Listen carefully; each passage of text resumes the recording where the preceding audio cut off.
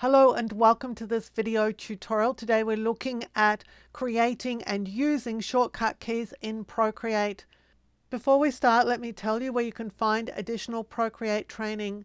I have courses at Skillshare and there's a coupon in the description below which includes an offer at least as good as the current Skillshare offer, and generally mine's better. If you sign up for Skillshare, you get access to thousands of classes there, including over 200 of mine covering Photoshop, Illustrator and of course Procreate. Now we're back here in Procreate and I want to show you how you can create and use keyboard shortcuts in Procreate. Now the first of these sets of shortcuts is this set.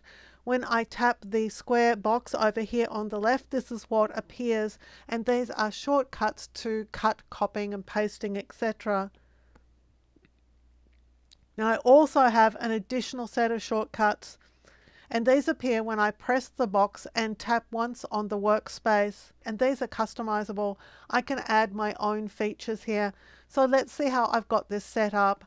So I'm going to the spanner icon and I'm going to Prefs and I'm going into Gesture Controls. Now the first set is this copy and paste set, and I've got tap and box selected as the keyboard shortcut that I want to use to get those copy and paste options. So just tapping that little box is all I need to do to get these to appear. But you can see here that you could set up any of your own preference for keyboard shortcuts that would then bring up this full set of copy and paste options. So one simple press gives me access to 6 individual options. Now the other set of options is the quick menu options, and here I've got the box and touch. So I hold down the box with one finger and then just tap on the screen to get that menu. But of course there are lots of other options here that we could use as the trigger for that quick menu to appear.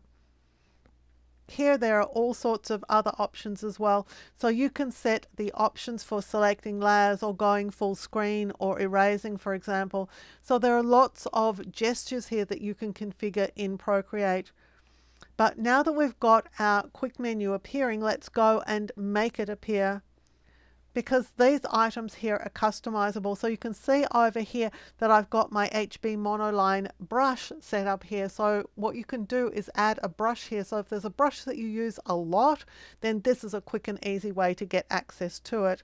Now if I want to change one of these, what I would do is just press and hold on it, and then I get this set action menu. And you can see that there are lots of things that we can choose from. Now if we choose select brush, you'll see that you can navigate through your brush sets.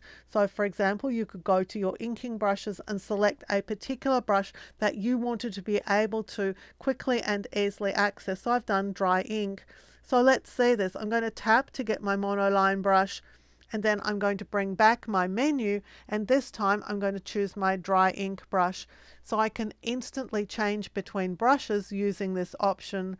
Just be aware that if you're going to use the box and touch, it's going to be important that you touch where you want the menu to appear. If you go too close to the edge of the screen, then the menu is going to appear on the edge of the screen. It can be a little bit confusing, but just touch where you want it to appear.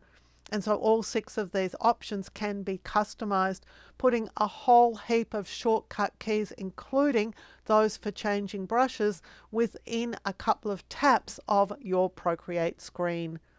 This video has been very quick. I hope that it's helped you understand the kind of things that you can do to automate your processes in Procreate. If you enjoyed the video, give it a thumbs up, click the subscribe button and hit that notification bell so you'll be alerted when new videos are released. And please, Procreate users, fill that comment section with comments. You're very, very quiet, and I'd really love to hear from you as to what you're thinking about these Procreate videos. Until next time, I'm Helen Bradley. Thank you so much for joining me here on my YouTube channel.